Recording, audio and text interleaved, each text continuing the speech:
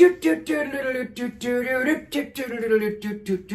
and gentlemen, boys and ghouls, and those who remain undecided, welcome to the greatest show on earth.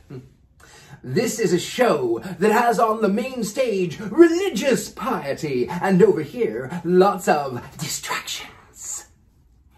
What do you have to have for a show? Well, a show, silly. Number one. And number two, in order to have a real show, you have to have a real audience of children. Wonderful, laughing, screaming, finger-pointing, twisting, gnarling children. And this is a story that begins just like that. The year was 1692. The colonies was known as the New World. Oh yes, this little town, you would have heard of it, but only because of its association with witchcraft. But in those days, Salem, Massachusetts was filled full of Puritans who fled England because of religious persecution. And then they inflicted the same persecution upon others. Funny how that works, isn't it? Well, in this town, there was a minister who had one little girl by the name of Abigail and her cousin Elizabeth. Now, they were just the sweetest little children, sitting in the kitchen next to their maid. Well, let's call it what it was. They had a slave. Her name was Tituba. She was Caribbean. Now, she was not a witch, but she was also not a Christian. We'll come back to that. Put a pin in it, as I like to say. So, these two little girls and their friends, after all of the many years of letting this woman take care of them, tuck them in at night and read them bedtime stories from the Bible and tell of lands far away in the Caribbean, they decided they wanted to have a little revenge on this woman. And why not? Her father's a minister, so she was quite the privileged little girl. Well, as it turns out, not only did they accuse Tituba of witchcraft, they decided too that, oh, that was just not good enough.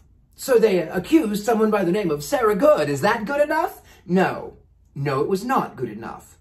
Because then they accused someone by the name of Sarah Osborne. Now, what did these women have in common? They were all women. They were all on the outside of society. And two of the three were poor, the other was a slave. It was Sarah Good who was with child. She was expecting a baby. Her husband was a day laborer, and she would go around to the houses in town, entreating upon the good Christian neighbors to offer some morsel of food for her unborn child, her husband, and for her 4-year-old daughter, Dorcas. They also accused Sarah Osborne, an elderly woman who was poor, who was strange, who had few teeth in her head. They broke in, they held her down, and they looked for witch marks. Yeah, in those days, if you had any extra markings, it was a sign that the devil was there with you, that you were a concubine to Satan. So, they brought these three women to court before the magistrate, and Tituba had had it up to here. She went, you know what? I am tired of these crazy girls. I am tired of taking care of those whiny little brats. Yeah, I'm a witch. What do you think about that? I'm a witch. And you know what else? Those women over here, these other women? Oh yeah, witches too. Yeah, well, you know, she ended up by being sentenced to prison where she lived to tell the tale. But I personally feel that she was really just tired of taking care of those children and ended up by surviving. The other two women, whom were poor, were devout Christians, and they entreated the court, please, see how good and pious Christians we are. See that we would never offer our souls to the devil. And you know what was met with the girls? The devil! The devil!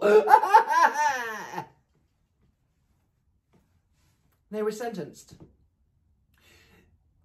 It may be noted that Sarah Good's child was born in prison and died there. And then they accused the 4-year-old Dorcas of also being a witch.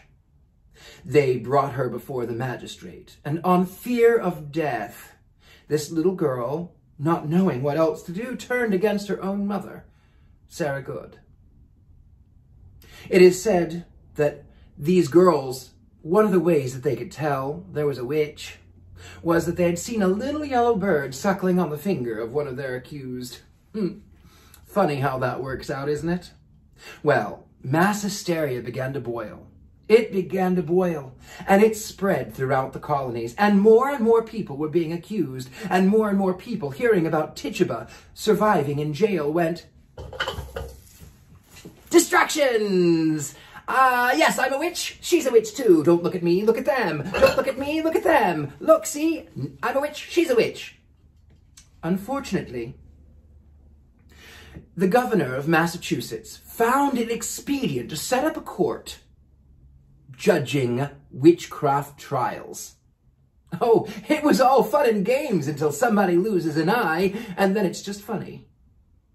And you know what? Who that eye got plucked out? He stopped it 1 year later when his own wife was accused of witchcraft. And then, oh no, that's ridiculous, witches. In the little town of Salem, Massachusetts, there were 20 lives destroyed. One of which, most notably, is a male. Now, most of the time, those accused were of the female sex. They were women. Giles, however, was not, and he was brought before the magistrate, and they said, "Beest thou a witch?" He refused to answer. And so they thought that they would get a confession out of him, and they put him on the ground at Gallows Hill. They put a board down on his chest, and they would stack these rocks. And when it was a lot of pain and a lot of pressure, they would stop and say, "Confess now, art thou a witch?" In response to such heinous act, Giles only said, "More weight." And they would compile more stones upon his chest, saying, "Art thou a witch?" "More weight," said Giles, refusing to implicate himself in a lie and those people that he considered good Christians. He refused. He became a real martyr. Now you would think that with such heinous acts, such fear that would lead people to destroy themselves, that we as humans would have learned 300 years ago was a long time by mortal standards. However, in the next video, we're going to be talking about something much more recent, the 1980s and the Satanic Panic. And now, a word from my co-host, my friend the devil, and Asmodeus.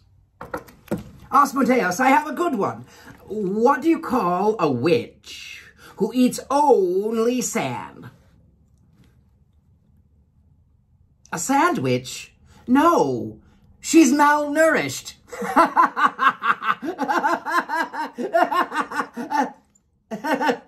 Back to you in the studio. Thank you. And make certain you like and subscribe to this channel. And should you like, Patreon, it's in the link. I love and appreciate you. Till next time.